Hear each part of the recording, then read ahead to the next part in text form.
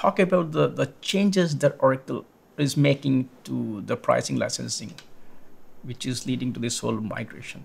Absolutely, yeah. So that was one of the reasons that we, our suspicion as to why users of Oracle Java were moving to OpenJDK alternatives was price, and the reason was because in January of 2023, Oracle announced a significant change to how Oracle Java is priced, and historically they charged Oracle Java for license and support based on the amount of Java that was used, right? Based on the number of desktops Java was installed on or the number of servers, etc.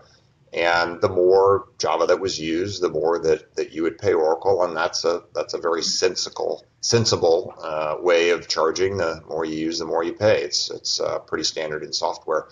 January 2023, Oracle made quite a dramatic change, and instead of charging for the amount of Java an enterprise uses, they charge based on the number of employees that company has.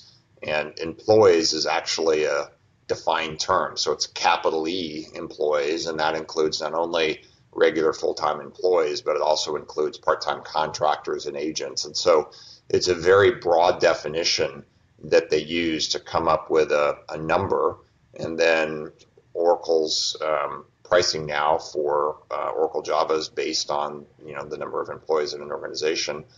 The price increase that this has caused most enterprises has been quite dramatic. Gartner cited that for most organizations, they see between 2 to 5x increase in effective price now with the new pricing change. We see in our daily practice in this, somewhere between 2 to 12x. We've seen even higher than that.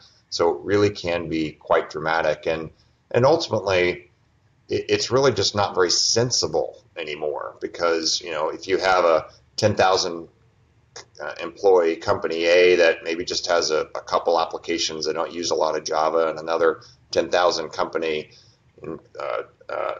B that uses hundreds, thousands of Java applications and tens of thousands of servers, it doesn't make sense that those enterprises would actually pay Oracle the same amount simply to use Oracle Java. So it doesn't make sense to us. It doesn't make sense to the companies that we talk to that are asking about what they can do about it.